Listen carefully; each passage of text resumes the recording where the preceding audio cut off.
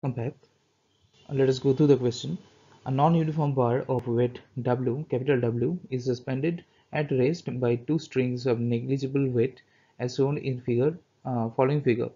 The angles made by the strings with the vertical are 36.9 degrees and 53.1 degrees respectively.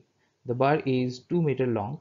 Calculate the distance d, small d, of the center of gravity of the bar from its left end.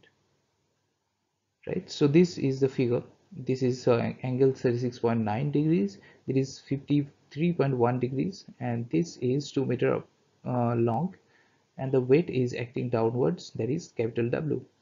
And mm, the distance from this particular point to the weight is small d. So the free body diagram of the given bar is shown here. The weight is acting downwards. The tension T2 has two components. One is the cos component and one is the sine component. As this angle is given as 53.1 degrees, so this is 53.1 degrees as well.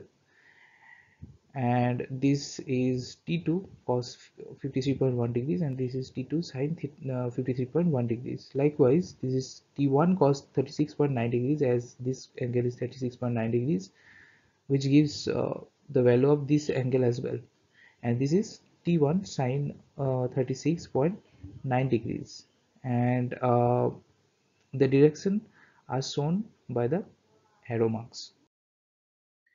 Since the bar is in equilibrium, we can write T1 sine 36.9 degrees equal T2 sine 53.1 degrees. So T1 by T2 gives us 0.8 divided by 0.6, which gives us 4 by 3. So we get T1 equals 4 by 3 T2, and it is denoted as the first equation.